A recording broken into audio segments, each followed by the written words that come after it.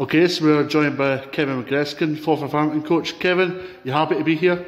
Aye, it's great to be back in Scotland. I've had a few wee adventures around the world, different places, the Bahamas, the Cook Islands and that, and came back to Scotland a few months ago and had a wee chat with Ryan, and he asked me to come and coach here, so yeah, really looking forward to it. What are you looking most forward to your challenge here at Forfar Farmington? Well, I think it's great to see that the women's game in Scotland's really moving in a positive direction.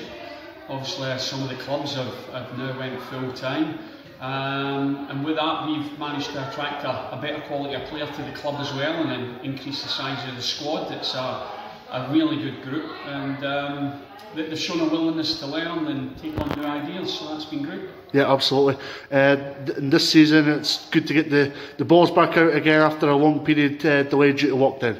Aye, I think we've all been itching to get back out on the field and get back on the grass and do a bit of training, and we're looking forward to the pre-season friendlies coming up and a bit of competitive action as well, so that'll be good. You alluded to the pre-season there, Kevin. What's the kind of expectations out of pre-season prior to the Motherwell game in October? Well, obviously to get us in our stride with the game model that we're trying to implement and how we'd like the players to play. But obviously the players have been away for the game for a while as well, so we're probably going to need to blow away a few cobwebs and get back into the swing of things. And hopefully manage to get a couple of good results under our belt, but really about getting the way that we want to play solidified, so when we play Motherwell we've got all ducks in a row kind of thing. And it's all about keeping our own house in check for the time being, I'm presuming? Aye, that's all you can take care of just now. I mean, it's not even that you can go and watch other teams play just now to see what the opposition's like.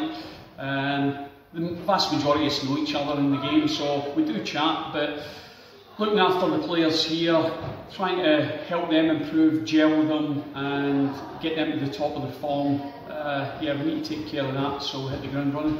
Perfect, thank you very much, Kevin. No problem at all.